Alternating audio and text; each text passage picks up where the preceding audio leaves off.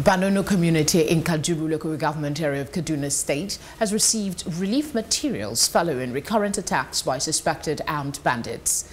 A non-governmental organization known as the Intercity Mission empowered about 100 children in the community, renovated the community's public school and donated school materials and relief items to residents of the community.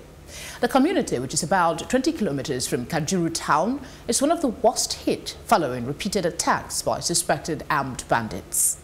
The intervention is to take care of 100 children.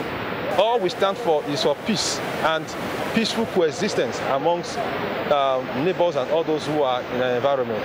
There were issues in this environment some time back, and there are many opinions about it, but we are not taking sides. We are not political.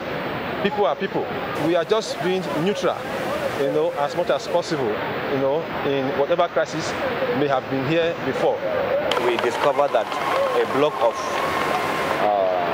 2 classes was renovated, and this gives us an ample opportunity to ensure that a conducive atmosphere is created for our pupils for effective teaching and learning to take place.